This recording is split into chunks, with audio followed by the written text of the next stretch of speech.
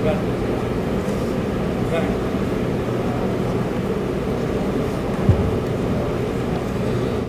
taking his position in the reviewing area is the commander of troops for today's parade, Major Gary J.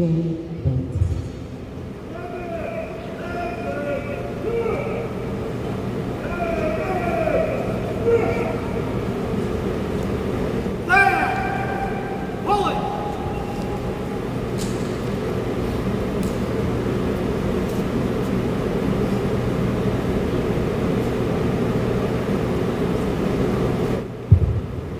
Good morning, ladies and gentlemen. On behalf of the commanding officer, Marine Corps Air Station Yuma, Colonel Jared K. Stone, welcome to the change of command ceremony in which Lieutenant Colonel Michael K. Hayes will relinquish command to Lieutenant Colonel Matthew P. Demeen.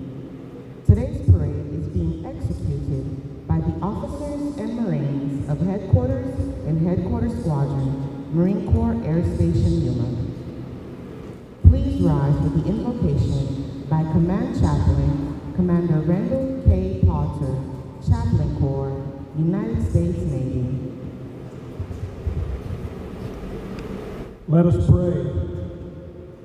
Almighty God, we pause before you because it is our Marine Corps tradition to recognize you as our God. When we go into harm's way, we always want to know, Lord, that you are with us to protect us, to guide us, and to cause us to do your will.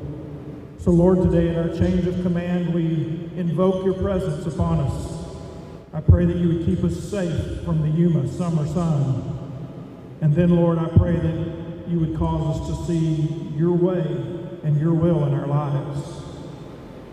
We ask that as Commander Lieutenant Colonel Hayes departs us, that you indeed would protect him. Lord, that you would give him the graces ahead of prosperity, and may all of his days honor you. We ask that you would watch over his family, give them as well good health and prosperity.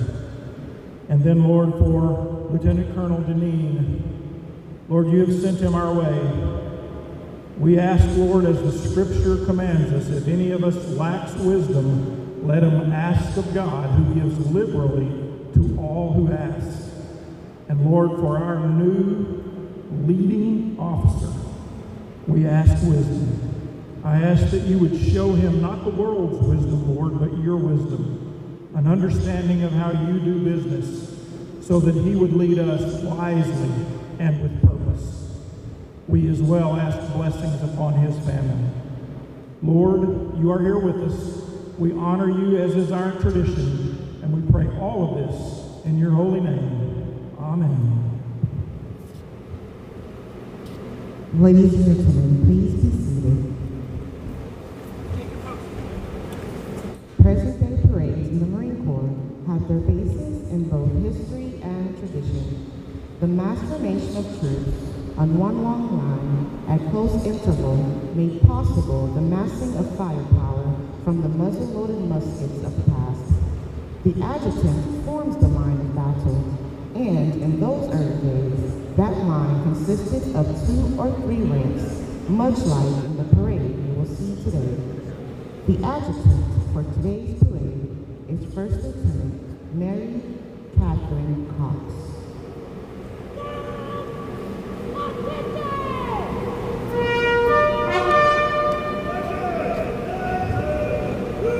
The marching units are now being called to attention, and the adjutant's command, sound adjutant's call, will begin today's ceremony.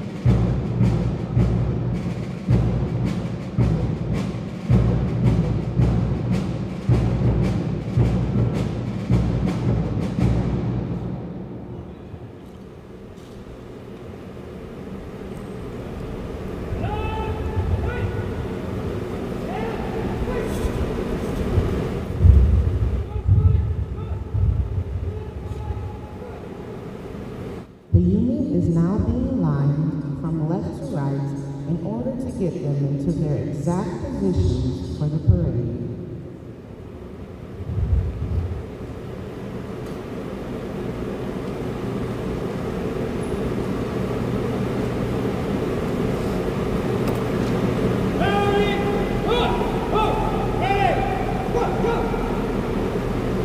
The adjutant has formed the line of troops for today's parade. The adjutant returns to her position facing the line of troops.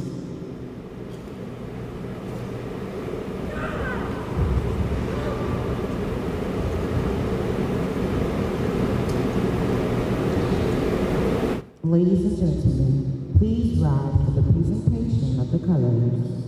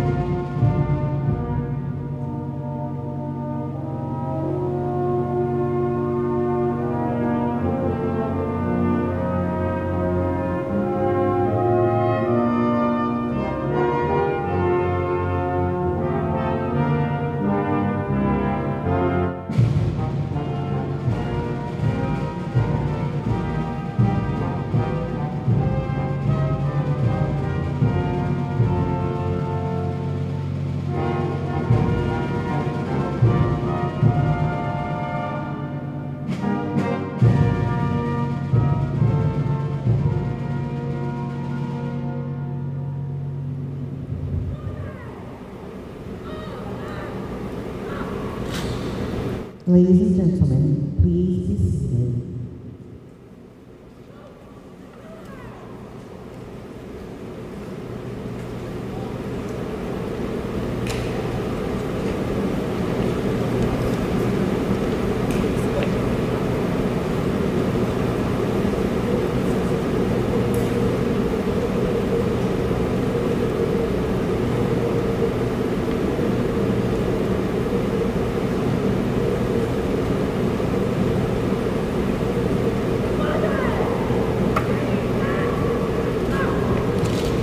The parade adjutant now presents the assembled command to the commander of troops.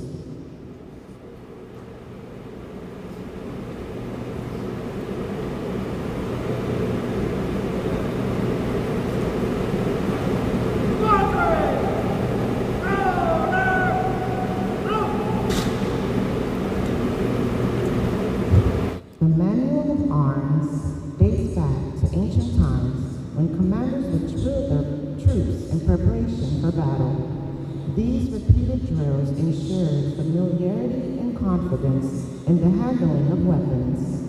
It instilled automatic and immediate response to commands vital to success on the battlefield and physically conditioned warriors to handle the heavy personal weapons of that era.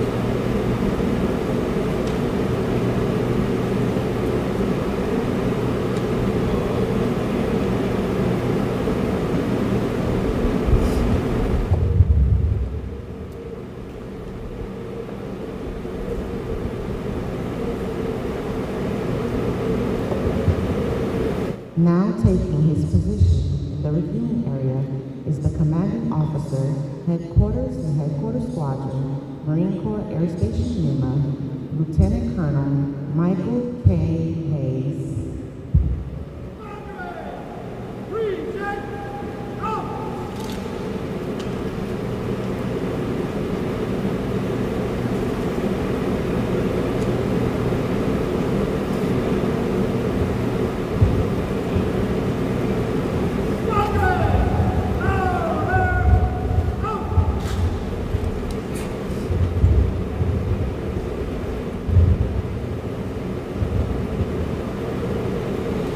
Now taking his position in the reviewing area is Lieutenant Colonel Matthew P.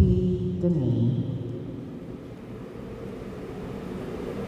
Sergeant Major, deliver the colors to the commanding officer.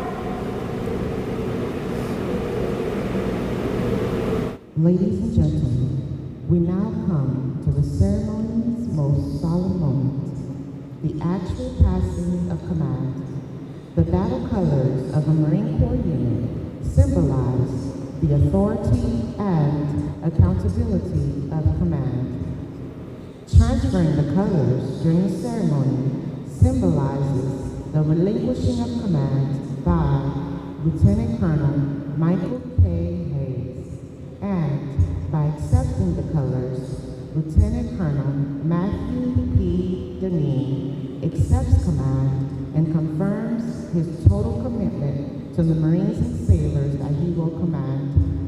Sergeant Major Walter V. Rose is delivering the colors to the commanding officer. Ladies and gentlemen, please rise for the passing of the colors.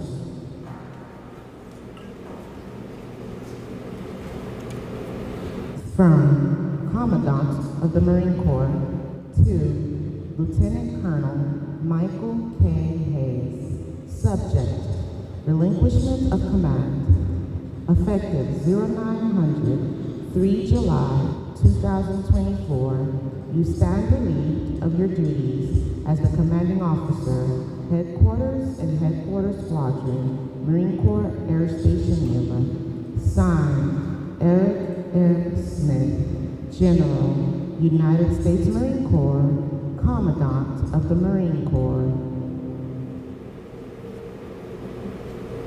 From Commandant of the Marine Corps to Lieutenant Colonel Matthew P. Deneen. Subject, assumption of command. Effective 0901, 3 July 2024, you will assume duties as the commanding officer, headquarters and headquarters squadron, Marine Corps Air Station Yuma. Signed, Eric M. Smith, General, United States Marine Corps, Commandant of the Marine Corps.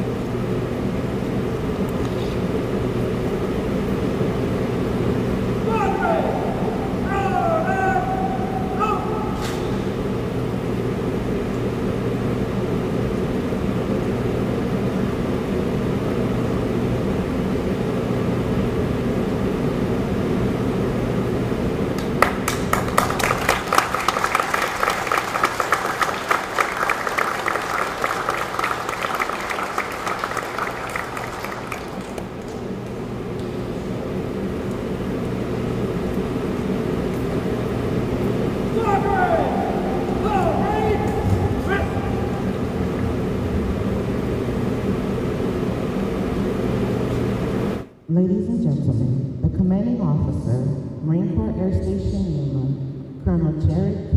Stone.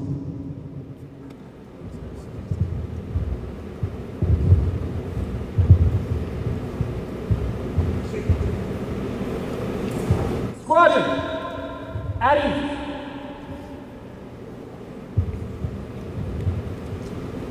Please shake it out, all right, guys? Welcome, fellow commanders, families, friends. It's a great day today. I'm I'm super excited to be here. It's an amazing opportunity to pass off what is a phenomenal squadron from a great commander to one who I have been assured by many people in your community who have reached out that you were the best thing that could have happened to this place coming in, and your family. So welcome aboard, guys. For all of you here, some of the Marines probably know this, but some of the families probably don't. The fact that these guys were selected to command as lieutenant colonels is incredible. It's a testament to who they are as Marines and leaders and pilots. It is the most selective board in the Marine Corps. Slating for O5 command is the hardest thing that you can do in this organization, and just that achievement alone really speaks to who they are. So let's talk about pilots for a minute. We all start out kind of the same. We go to flight school, we go down kind of the same path, and then eventually it starts to diverge, right? We go towards whatever the type model series aircraft is that we're going to fly. We think for the rest of our career, we really learn it and we become experts, right? If you're IRA, you wind up flying Harriers. If you're Ninja, you go the CH-53 route, and you spend a lot of time in squadrons. Arguably, by the time you're done with your first tour in a squadron, you kind of know what that community does. You know what that squadron does. You really know what your squadron CO is responsible for, right? So if you're IRA, you get done with a tour at with the Tomcats, you go to be an instructor at the RAG, and man, I mean, you kind of got it suitcase. You know what you're doing. You go back, you're a department head in the same community, and boy, by the time you get ready to slate for command, you know what you're doing. You're ready to command the squadron. Nothing that a pilot ever does in their entire career in the Marine Corps in any way, shape, or form prepares them to take over an H&HS. But Ira's done an amazing job. All right. If you don't know, today is also his retirement day. We're not doing his retirement, we're not doing his end of tour award in conjunction with this because Ira didn't want this to be about him.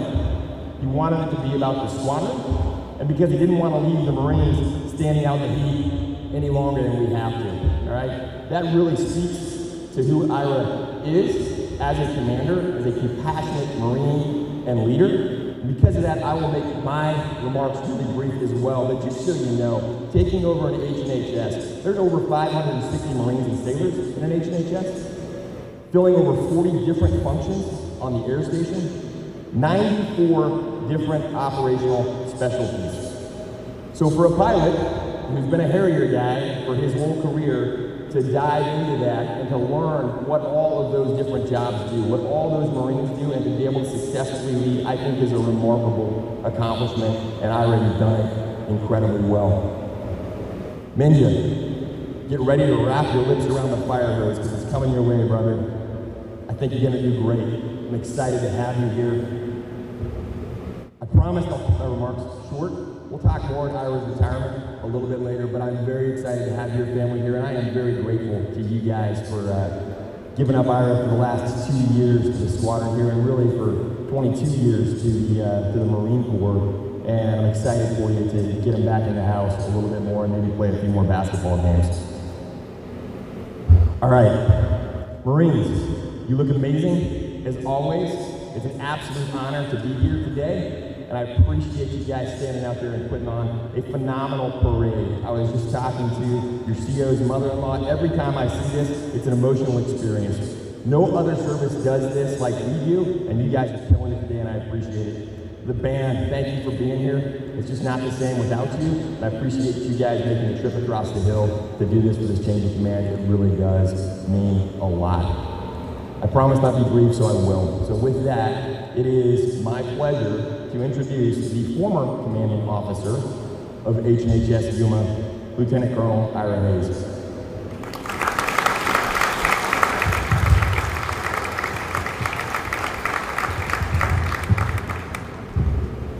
All right, good morning, everyone. If I got my protocol right, I'm supposed to highlight Colonel Stone, Colonel Del Pizzo, and as I learned, Brock Cosmo, Port Director of Calexico, as distinguished guests. But in my eyes, everyone's distinguished guests, and thank you for being here. So I'm going to save my personal thanks retirement so that I can keep this brief. But I will offer some thanks to those that put the ceremony together. So the band, as always, excellent job. Sergeant Major Rose, the staff, the former DIs that were out here making this ceremony happen, and certainly last but not least, all the Marines of H&HS, and all the Marines out here in front of you, and then all the Marine sailors and civilians of H&HS in attendance here. And one more thing to add, all the Marine sailors and civilians of H&HS that are not here right now because they're doing what this squadron does, which is keep the air station running all the time, no matter what, which, like Colonel Stone spoke about, is what makes this squadron unique and challenging.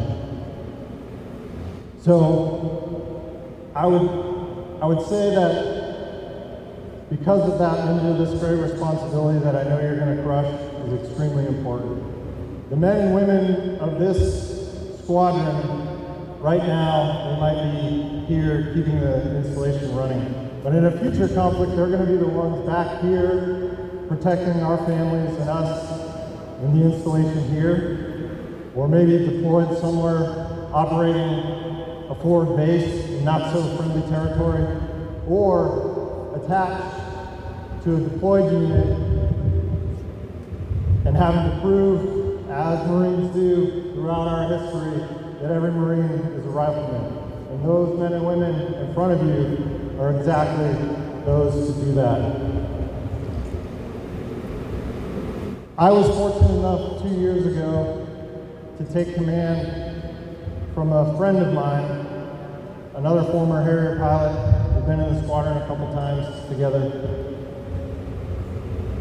And although, because of that, I had a lot more interaction with him prior to, I can say in a short amount of time since you were selected and we've been talking, doing turnover, that I'm extremely confident that this command is in the great hands of another friend.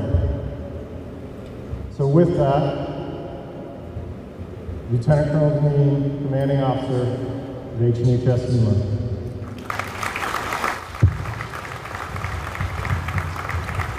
All right, I don't know how I can follow that up, so I'll be even quicker. But good morning to everybody. First off, I just want to thank God. Several instances in my life that some may or may not know, it's a very blessing that I'm here walking around today. So past that, the band, everybody give a round of applause for the band. They did a fantastic job. And distinguished visitors, Colonel Stone, Mrs. Stone, Colonel Del Pizzo, well, tell them thank you for the 53. I appreciate it. And then ultimately, I have friends, they travel all the way across the country. So Dallas, Ashley, Carson, Davey, thank you so much for flying all the way out here. Nate, Susanna, it means a ton that you guys were able to come as well. Mom and Dad, hands down, thank you so much. Glad we found you. And then for my family, Colin, Alana, Kaylin, thank you so much for allowing me to do what I do, and be gone, and busy, and on the phone all the time. You guys are amazing kids, and I know you're going to continue to be more amazing out here as we're on our second round in Yuma. And to Lauren, my rock, my best friend, the love of my life. I know it's ups and downs and sideways and curves and flips, but thank you so much for everything you do. We wouldn't be able to do anything as a family without you. And then finally, to the Marines and sailors of H&HS Yuma. Thank you. You guys look amazing. Can I get a round of applause for the Marines, please?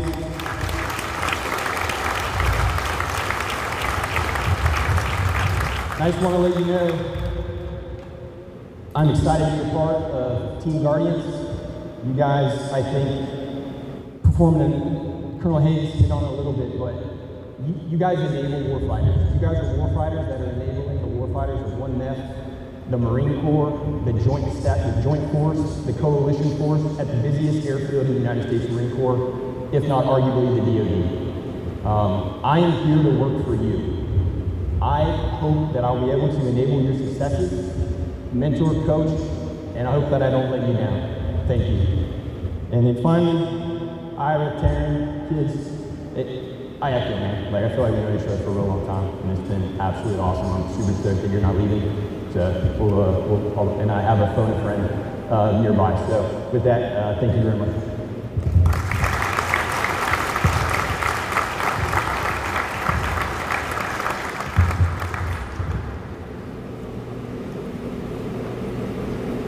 In lieu of flowers, Mrs. Hayes has elected to make a donation to Homeward Bound Animal Rescue, and Mrs. Deneen has elected to make a donation to the Wingman Foundation in honor of Sergeant Adam C. Scholler.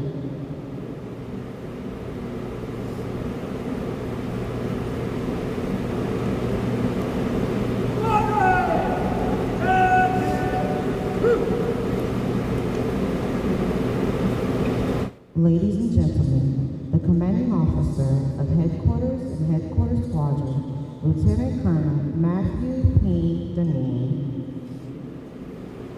Marshal Squadron in review. Aye, aye, sir. Lieutenant Colonel Deneen would like to invite all past commanding officers of Headquarters and Headquarters Squadron, Marine Corps Air Station Yuma, to join him in the reviewing area for the pass and review. As a reminder, please rise as the colors pass in front of your position and remain standing 4 anchors away in the Marines hymn. It is now customary that Marines present and who have served honorably sing the first verse of the hymn.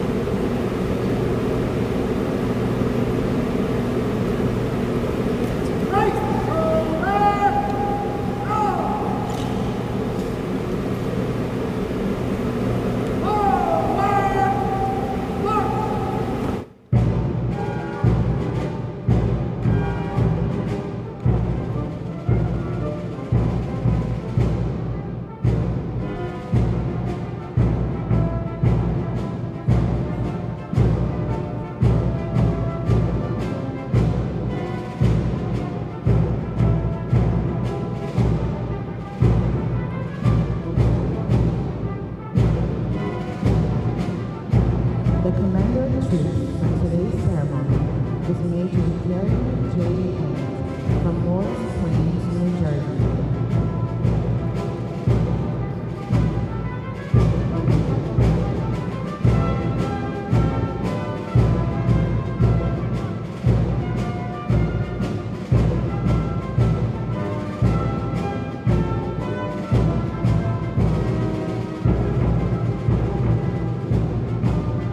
The platoon commander of the 1st Platoon is 1st Lieutenant Alexander Sheeter from Reno, Nevada.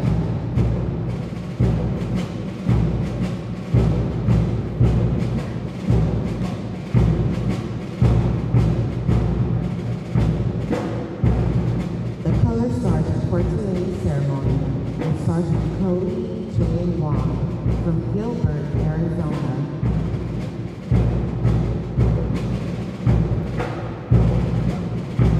The platoon commander for 2nd Platoon is 1st Lieutenant Alonzo from McAllen, Texas.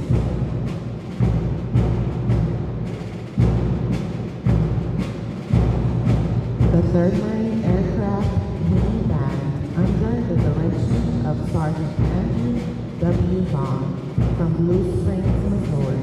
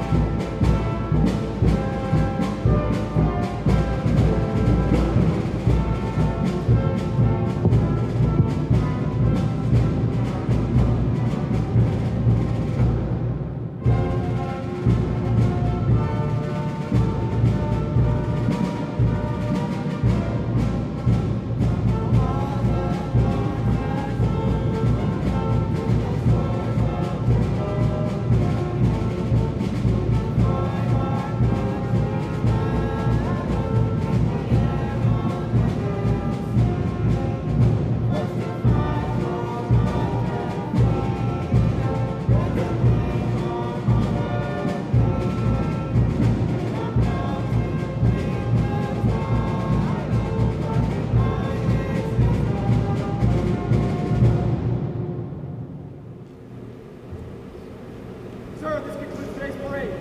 Dismiss the staff. Aye, aye, sir. Staff, dismissed. Dismiss our sir. Ladies and gentlemen, this concludes today's ceremony.